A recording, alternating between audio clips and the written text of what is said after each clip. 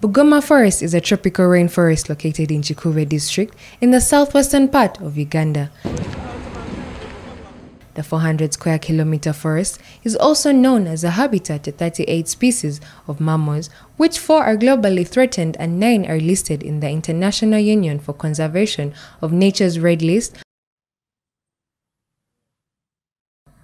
On the 14th of August 2020, after an environmental and social impact assessment, NEMA approved a sugar plantation project with stringent conditions given to Hoima Sugar Limited as it was located 22 square miles in the Changwali sub-county, part of Bugoma Forest. But according to NEMA, Hoima Sugar Limited have gone on to abuse the agreement. We are not stopping sugar production.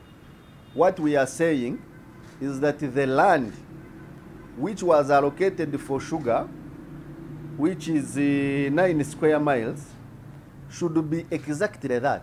There shouldn't be any inch beyond the land authorized for sugar.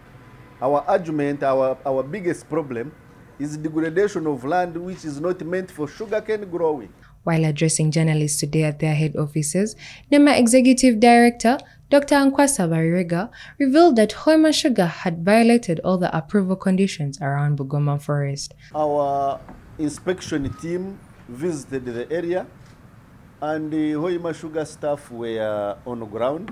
They were interacted with. We have footage, including aerial drone footage, to confirm what we are saying. So there is all the evidence that Hoima Sugar Limited cannot refute the fact that there is degradation of the areas which were supposed to remain naturally forested areas, and so they are fully aware. According to NEMA, the forest has been severely degraded. National Environment Management Authority has also threatened to terminate the certificate which was awarded to Hoima Sugar Limited if they do not comply. We have issued this order to them, so they have already received it, so they have it.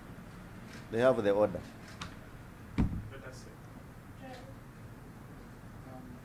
My name is The authority has also issued stringent guidelines to Hoima Sugar Limited to avoid any further damage to the environment.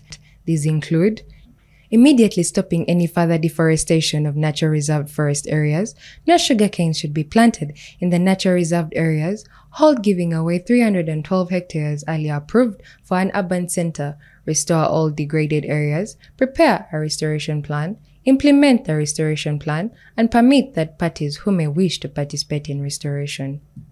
For long, there has been a protracted legal battle between members of the civil society under the Save Bugoma Forest campaign and businessmen who have been demanding to have a chunk of the forest for sugarcane growing. Martha Amanya, CTV, PM Edition.